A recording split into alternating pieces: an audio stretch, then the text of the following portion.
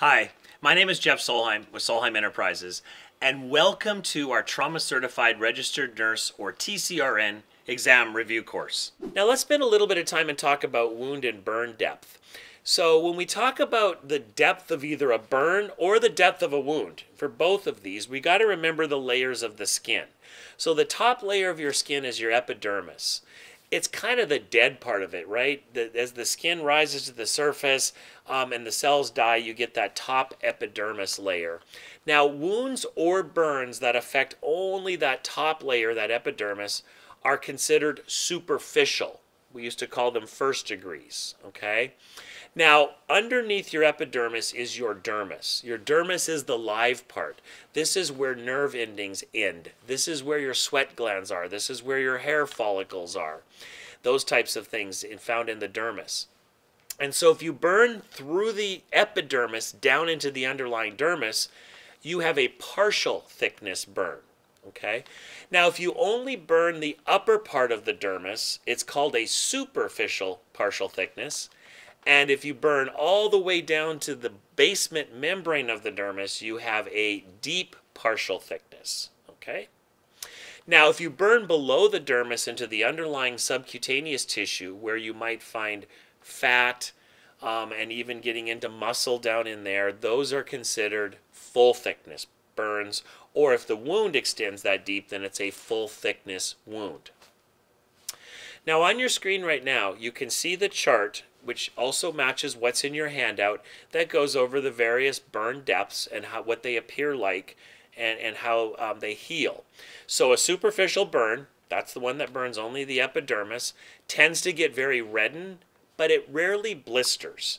You really need to burn down into those blood vessels in the dermis to get blistering. And all blistering is, it is a capillary leakage, and as the plasma leaks, but the skin is intact, you get that plasma collecting under the skin. So in a superficial burn, we don't tend to burn down into the capillary beds, and we don't get that capillary leakage. Therefore, blisters are not common, but the burn itself will appear reddened and it will blanch with pressure.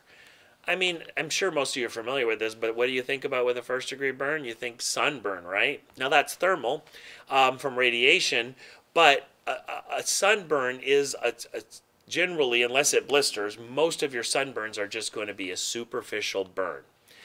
Now, the pain depends on how severe the burn is. It can be anywhere from mildly irritating all the way to exquisitely painful.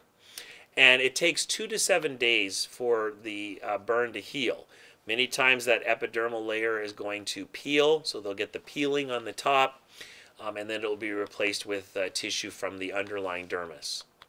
Now, a superficial partial thickness burn will not only be red, but it will blister, because now you burn down into the dermis, the blood vessels are involved, you're going to have that plasma leakage, you're going to get blisters.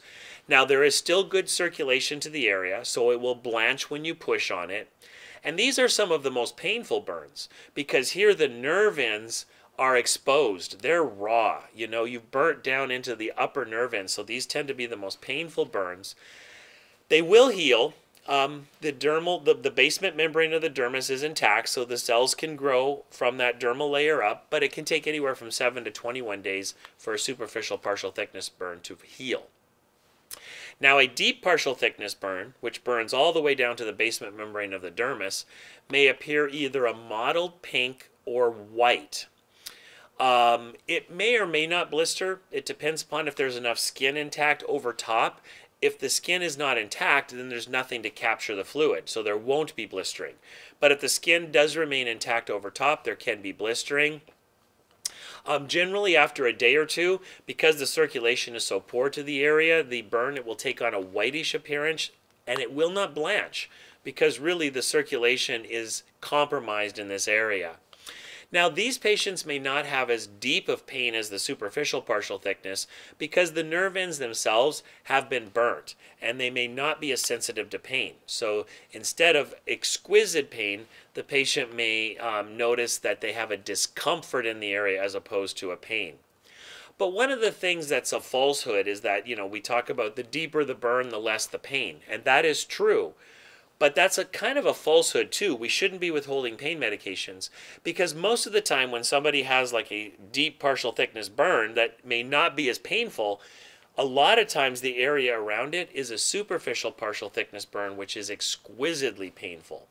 So the patient will still need pain medication because the burn depths may alter depending on how much the tissue is exposed to the heat source. A deep partial thickness burn it takes a lot longer to heal because the dermal basement membrane is not intact anymore. So therefore there's nothing to grow up. So the skin's got to grow from the outside in, and that can take 4 to 6 weeks, especially with a larger burn.